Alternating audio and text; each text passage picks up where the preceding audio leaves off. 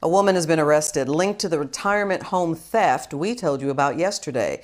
Police say she stole from the elderly while pretending to administer a follow-up COVID test. Fox 4's Lynn Ann Wynn has the latest from police, including an additional case. Lynn Ann.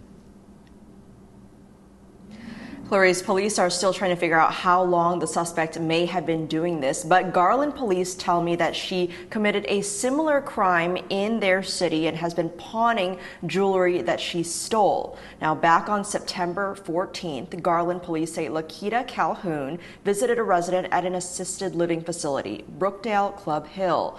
According to police there, she told the resident she needed to collect a urine sample and use the distraction to steal more than $1,000 worth of jewelry from the resident's apartment.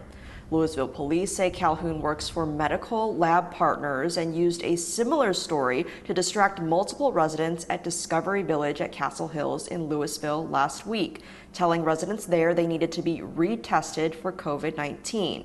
Garland police say they were able to identify Calhoun through a pawn shop where she pawned some stolen items. We have a database in which we look into pawn shops and see if there were any kind of property that had been pawned there, and that's how we were able to locate her on video pawning property that did belong to our victim. Lewisville police say Calhoun has confessed to the crime she committed at Discovery Village. I also spoke to one victim's grandson who says his family was able to help police identify one of his grandmother's anniversary rings from a local pawn shop, but they fear the rest of the jewelry that was stolen may be gone.